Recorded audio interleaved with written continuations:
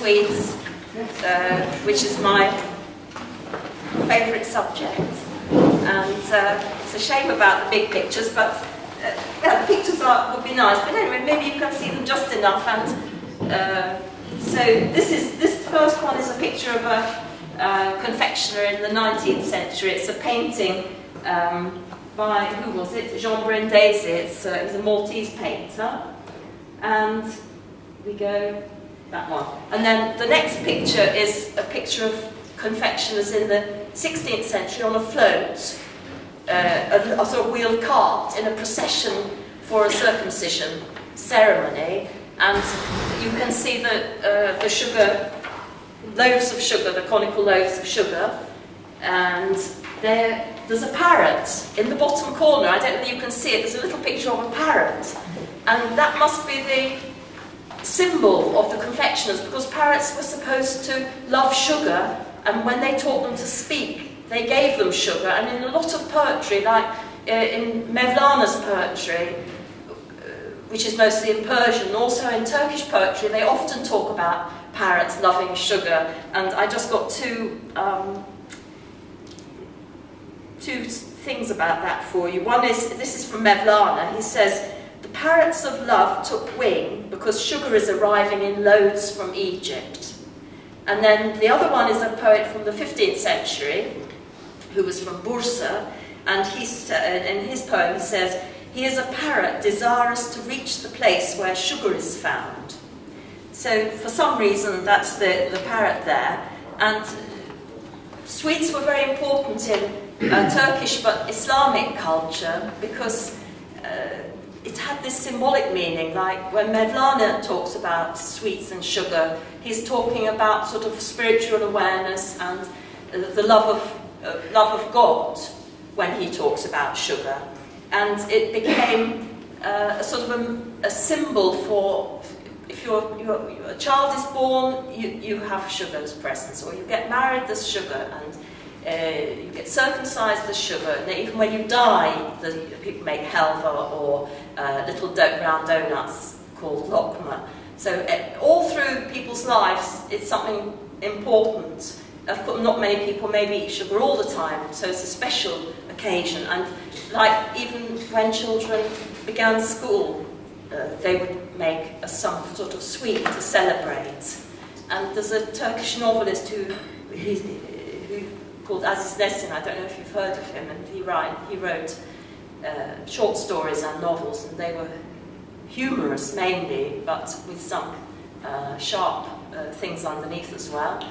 And he wrote in his autobiography, when he started school, I think around 1915, his mother wanted to make the teacher some baklava, but she couldn't afford the sugar. And so she had to make börek with cheese in it instead, and she was very upset because she couldn't afford to give the teacher the baklava, which would have had more meaning for when he was starting school. And the Prophet Muhammad is supposed to have said, but I did talk to a theologian, and he thought that this was probably actually a later, not an authentic tradition of the Prophet, in fact, that probably it was invented later, but Muhammad is supposed to have said, loving sweets is an article of faith, and also the faithful are like halva. Yes, but they don't know. And why Turkish confectionery is especially interesting compared to, of course, lots of places have an interesting confectionery culture, but Turkey's is very interesting because it comes from so many different sources, some of them very ancient. So the variety is really extraordinary, because they have the Persian tradition and the medieval Arab tradition, and some of them go back to India, and then some from Byzantine Roman culture, like revani. I don't know if you've eaten it. It's like a cake with syrup on it. There's a recipe from Constantinople in the 13th century, so that was probably the Byzantine contribution to it. So it's a very rich culture, and quite a lot of things were invented also in Ottoman times, like this ekmek kadayıfı, for example. It's quite a late invention, and also Turkish delight lokum. It has ancestry going back to earlier things, but Lokum itself dates from the Ottoman period. And then the next picture, that is it's a very famous, I'm sure everybody's seen it, it's the famous picture by Preziosi of a confectioner shop in Istanbul in the middle of the 19th century. They think it's probably Hacı Bekir, that famous confectioner, but who knows, it could be any, because there were many confectioners' shops at the time. And you can see afterwards you'll eat these things called sucuk. They're made of grape juice thickened with starch and dipped with strings of nuts dipped in them, and you can see them hanging from the roof of the shop. There. Actually, the shop is very beautiful, but the picture's too small to see the details. And these are sugar gardens, and from the 15th century onwards, when they had circumcisions especially, the sultans had circumcisions, and occasionally there's some reports that very rich people, private individuals also did it, when their daughters got married or their sons were circumcised. You had these models, sugar models. So these are 17th century pictures. There's one here and there's the next one. You can't see the details now, of course, but they're sugar gardens, and in the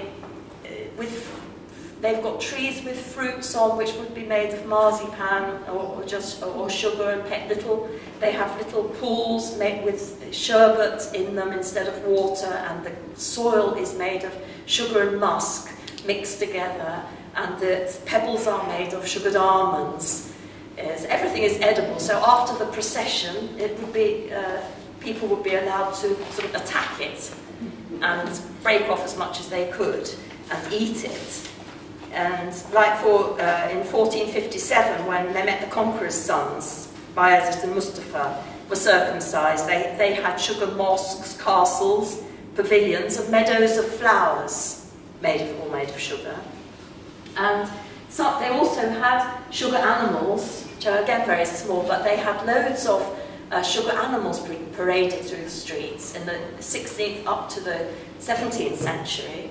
And in fact later too, in the early 19th century even, and they even had, as well as giraffes, monkeys, lions, tigers, elephants, camels, storks, vultures, all kinds of animals, which like little statues and painted, but they also had things like backgammon and chess sets made of sugar as well.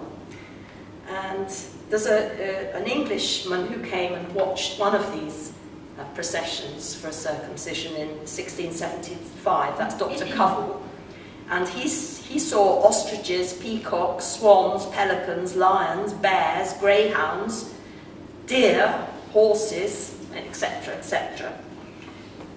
And the next picture, I don't know if you've ever eaten these. In Turkish they're called nöbet şekeri.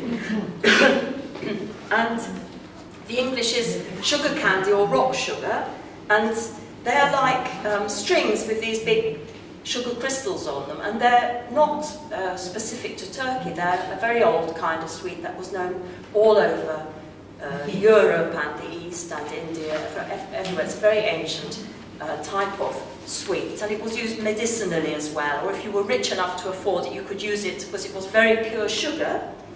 And there's a Turkish legend about how a confectioner's apprentice made the sugar syrup. He did something wrong, and he was afraid of his master, so he poured it into a hole in the stable and covered it up to hide it, and then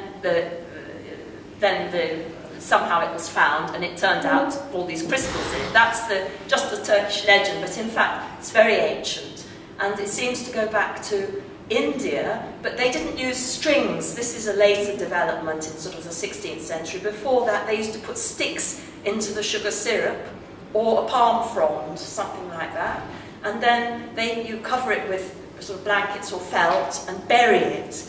The idea of burying it in the stable in the manure is because that creates heat, so it keeps it warm, and that's what enables the crystals to form.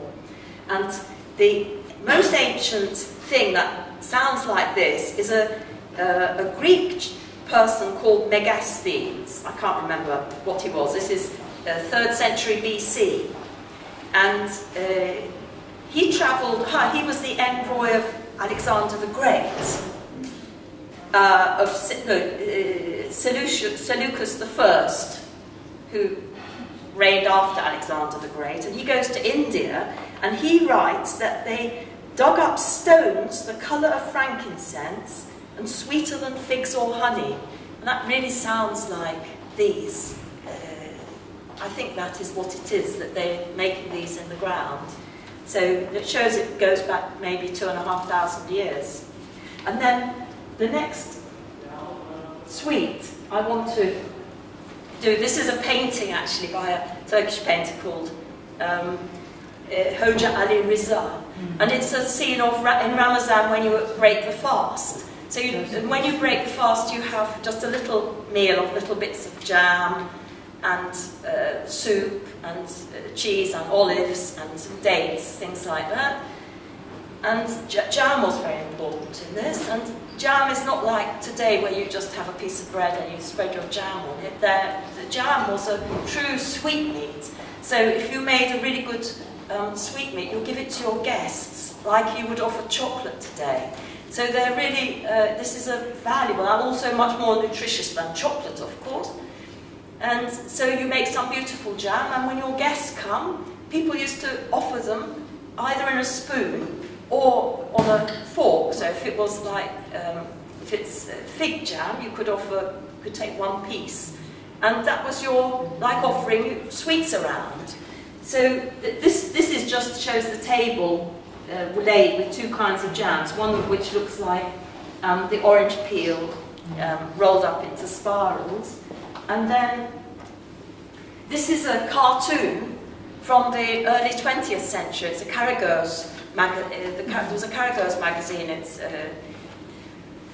political, really, a political magazine that started in 1909. And this cartoon actually has a political significance because the jars of jam have the names of different government departments on them, so he's actually criticising the government, this cartoon is.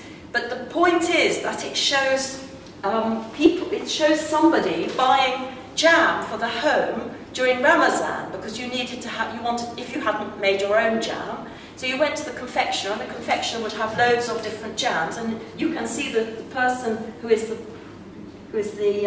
customer, he's got his own little pot, and he's taking it to the confectioners, and you just say which kind of jam you want, and you buy it from the confectioner's shop. So this cartoon is actually, there isn't another picture of showing this. It's lucky that they found some political sort of symbolism to use for it, and so did a picture. Otherwise, we wouldn't have a picture of that. And then, yes, this is that sort of tray, a silver tray with the jam holders and the glasses with the spoons in and the glasses for water. That belongs to a lady in Antalya. So when you have visitors, you first offer them sweet and then the coffee. So you eat something sweet, and then people didn't really put sugar in coffee in the past. They would just have the sweet first. And a very nice custom, I think, that needs to be revived. And the next one, this is a black and white photo, I'm afraid, so it's very difficult to see. It's a pity.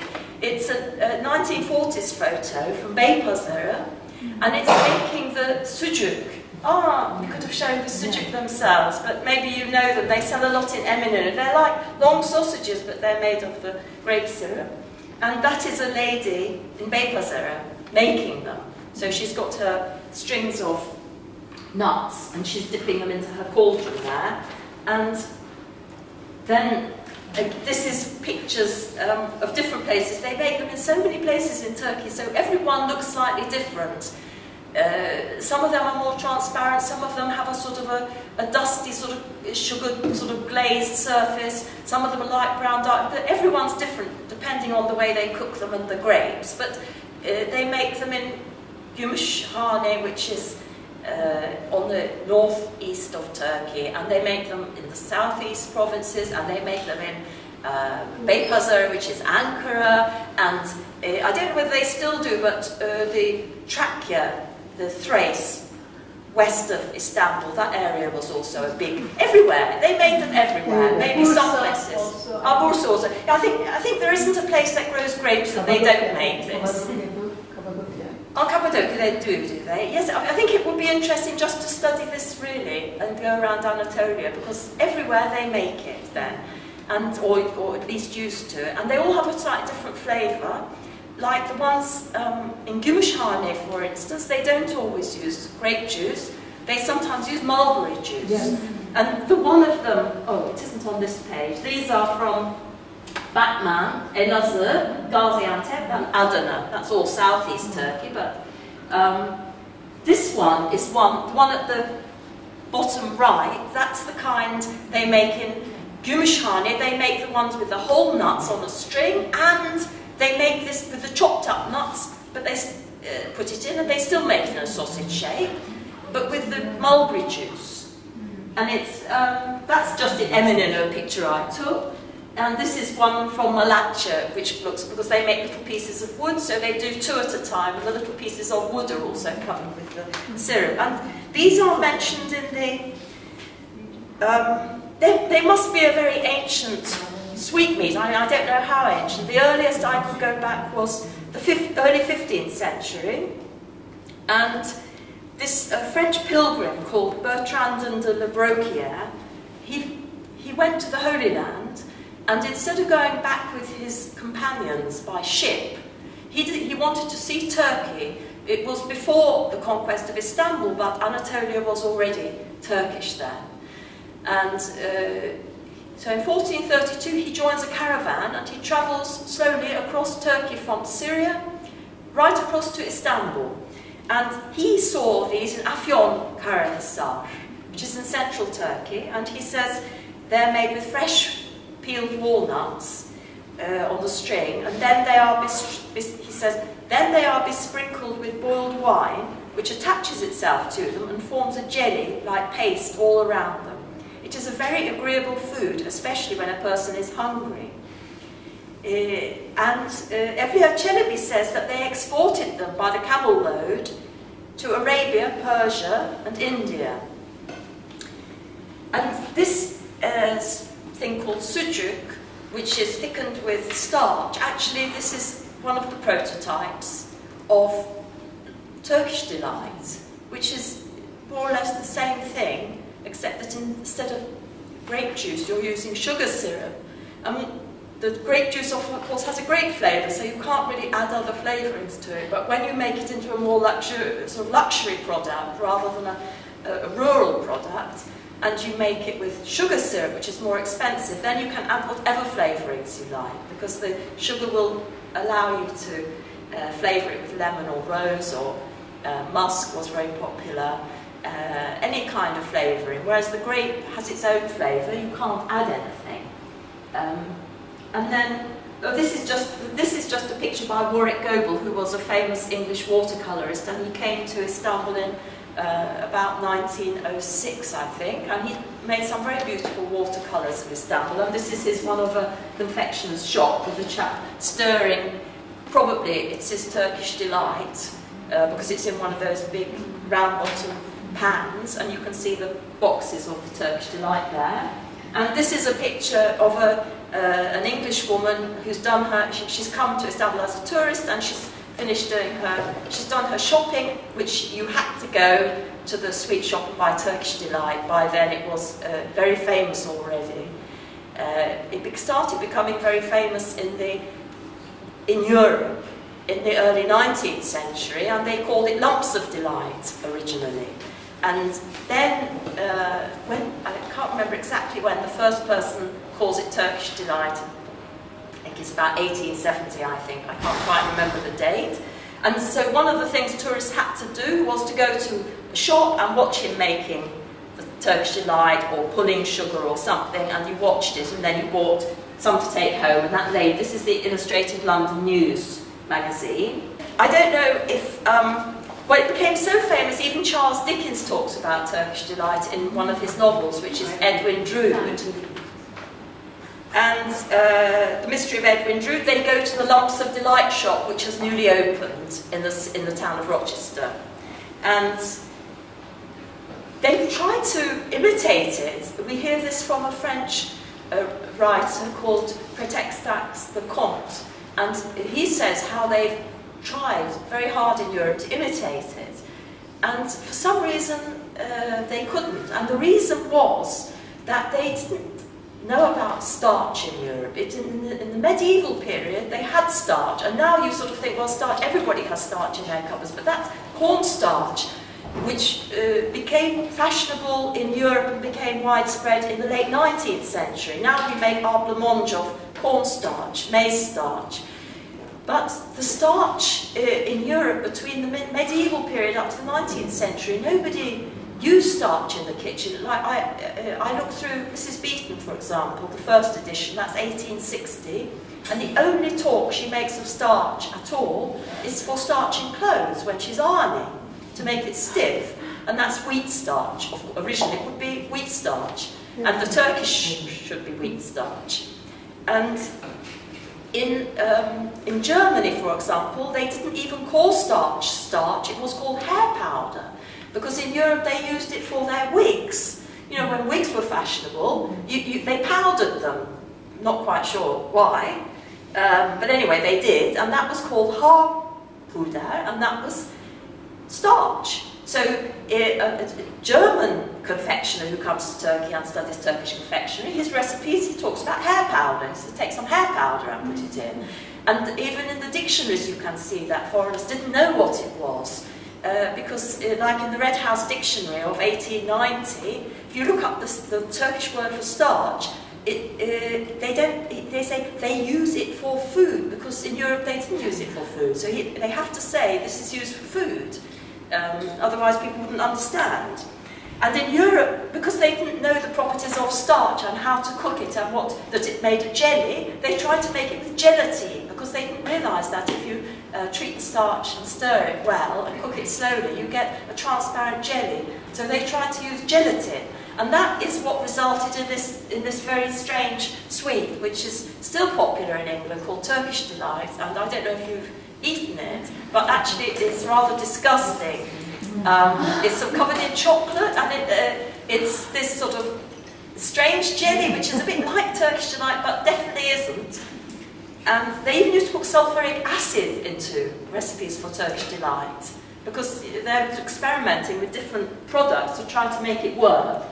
And this stuff began to be made. I was very surprised. 1914 was when this Fry's Turkish Delight was invented, sort of to suit the European palate. And then the next subject, this is pishmaniye. But this is called, this man, that I hope you can see him, he's a very sweet old man. And he's very proud because he's helping the family make, because this was something they made at home. And in Kastamonu, what's it called? Çekmehalva. It's called It has several names in different places. So in Mudurnu it's Tepmehalva. In Kastamonu it's Çekmehalva. In Istanbul it's Ketenhalva. In Kayseri they call it Telteli. Lots of different names, and it's because it's in tiny threads. And it was something people made at home. And this the men did you boiled your sugar to a crack, and then you let it cool slightly, and then you had to pull it to make it white. And it's quite a hard work, and so the men would do that. And so you can see he's really proud, you know, that he is doing this is part of the job really well. It demands a lot of expertise. It's much harder than making baklava.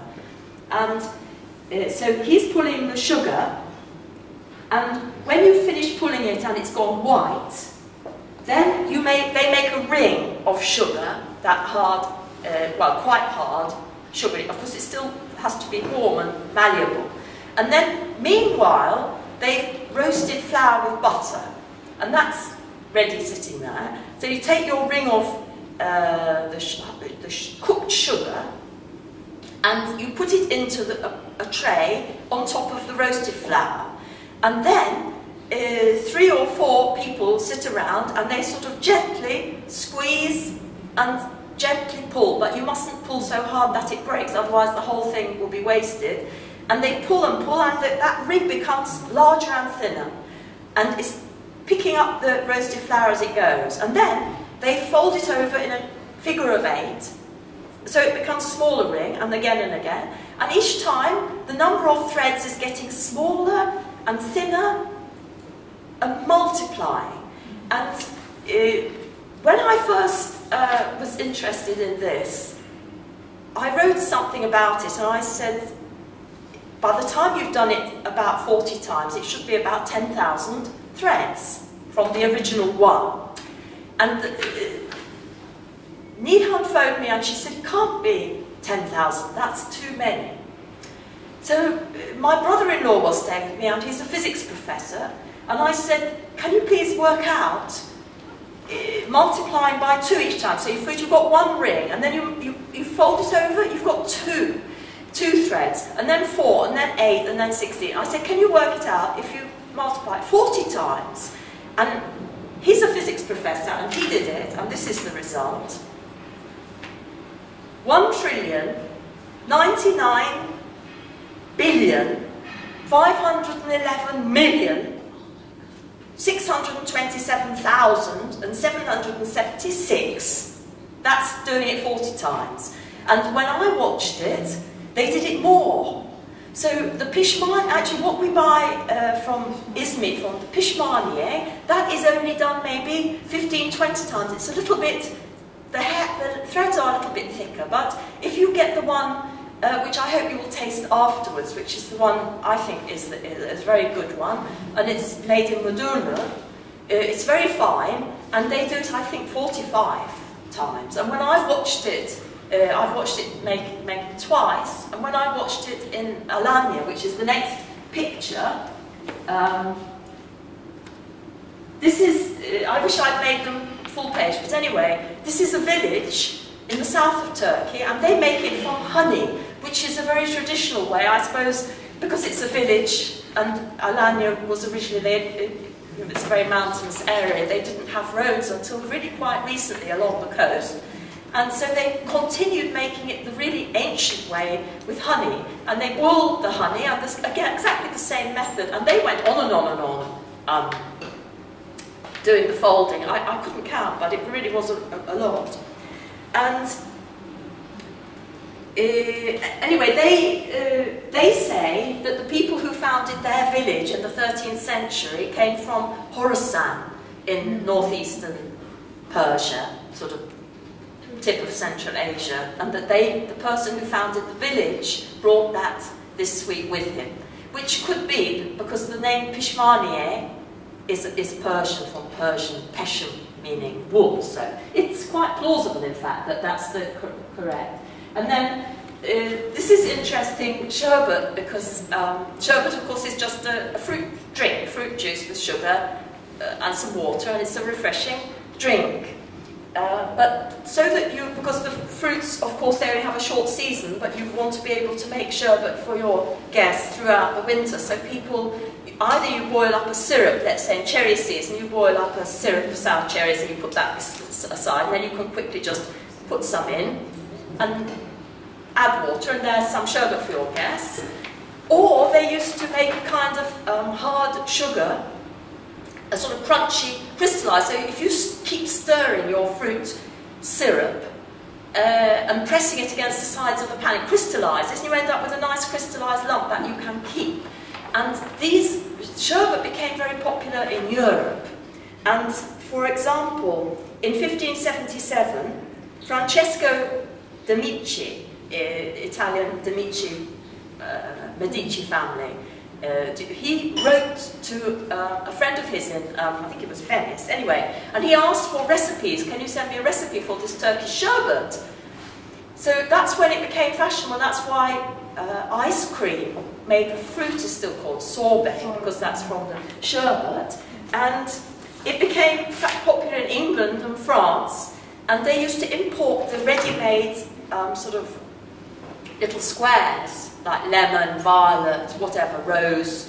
They used to import them, and there's some records of the customs from the 17th century with showing these imports of this stuff from Turkey. And first they made it with that, and then they found a cheap method, which was to use citric acid. And so then you can make it yourself, and you do away with the expensive fruit, and you just put making sugar and citric acid. And they started putting bicarbonate of soda in it for some reason, and so it became fizzy. And in England, I don't know whether other countries have this, but in England they still have this sherbet sweets, and they're all fizzy, and they're all called sherbet, and they're made from the powder. That's the original Turkish one. It's the only one you can still get today. It's the one flavoured with cloves, and they use it when women have just had a baby, so you make your sherbet out of it and give it to guests, and she drinks. It's supposed to be good. But you can't get the other flavours anymore. But in England you have all these strange sweets like sherbet dabs, and I don't know if you've ever eaten them. We used to like them a lot. This strange coloured powder, and you put a stick of licorice in it and you dip it into the sherbet powder and it fizzes in your mouth. And then the next one I decided to talk about is these horoz şekeri, they're called in Turkish, it's the cockerel sweet, and they're animal lollipops. And who knows where they came from? Probably they originally these moulded things in the shapes of animals. This is an opinion of another food historian. He reckons probably they came originally from the Middle East, but nobody really knows. But in Turkey they were made from at least the 16th century, and these are, I'm afraid, they're rather stale ones that I had made. And they've lost their transparency. But I just wanted to show you that they used to make them with whistles. And you remember? Yeah. Well, there's only one man in Turkey who still bothers to put the whistles on them, and there's only two who make them at all. One is in Bergamo. Aye, that's broken. Let me see if I can get one, because they've gone. I'm afraid they're rather stale. And one chap in Bursa, he bothers to make the whistles, and they whistle actually, but I think I can't get them out of the packet. The whistles are coming off. Let's see if I can do it. Yeah, because they've got stale sitting there. Yeah, it's a shame. No, I didn't really make them. Actually, they make a jolly good whistle when they work. And the other chap, he says they're too fiddly. And he doesn't get many customers, because they're a bit old-fashioned. The kids want chocolate bars, and so they're only really his only customers are at weddings, where it's a tradition, and so he can't. It's fiddly to make the whistle, so he says he can't be bothered because anyway he doesn't sell enough, poor chap. But this other one, he has more customers, I think. Yeah, it gives you an idea anyway, and. So they used to have, anyway, so these are two, that's the traditional cockerel shape, but also they have things like horsemen, and these are they're double moulds. And these three pictures, which you can't see unfortunately, this is the chap in Bergamo who still makes them. He makes them in his sitting room, and he has actually some very nice interesting shapes, but because he can't sell enough, he just makes the small ones, which he can sell a bit cheaper. And he makes it, you boil up the sugar and colour it red, or you can just leave it white, but it turns yellow ultimately. Like, this isn't yellow colouring actually. I think, as far as I know, this does look a bit like yellow colouring, but I think they do get a yellowish tinge naturally from the sugar, in fact, when you boil it. You just leave it. And he makes it in his sitting room. He boils up the sugar and colours it red, and he pours it into the double mould, and pours it in, and then pours it out immediately. And so you get a hollow, actually there isn't a lot of sugar in it. And then you stick the stick on the edge, and wait for it to cool, and then take them out. And the point of them, in fact, the point of them being hollow is that you're not getting a lot of sugar. which makes them a cheap sweet that any kid could afford. Whereas if you filled up the whole thing and didn't bother to empty it, you would get something maybe a little bit more durable. You wouldn't break so easily. But the kid, you know, a child, how much sugar can you really lick off a thick lollipop, like if it was animal shaped like that? I mean, they might lick it for half an hour, and then their tongue's going to get sore, and they're going to get bored, and they're just going to throw it away, so it's going to be expensive, plus it's wasteful. Whereas these ones were, because they're hollow, there's just enough sugar for a small child to have fun with and blow the whistle a bit. So what makes lots of sense to have them hollow. And apparently, this is the other man from Bursa who makes them with the whistles, the chap who made these. And hold on, where is it? This is a picture I got off the internet. Apparently in Germany, for Easter, they make them the same way, again hollow, and they call them red sugar hares. I hope you don't know German. Roter Zucker. So it's exactly the same thing. So it's sort of spread a long way. Who knows where it came to Turkey from, where it went, but it's sort of spread quite a lot. But there aren't many makers left any longer. And this is a picture that I was very excited to find, and it's in Manchester University in an album. And because there's a chap who describes little figures made of sugar of animals and birds in the early 16th century, but you can't sort of see them. It's just a few sentences.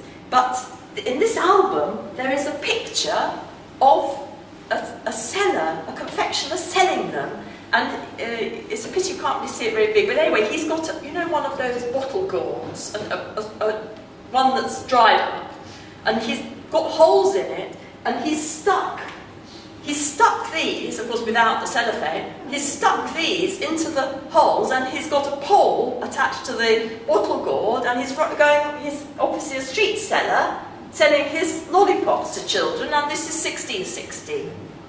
Which is very early, because these kind of sweets, they're sort of street sweets, they're not something that gets recorded in palace, records and things like that. And so that's it. Yes. Thank you.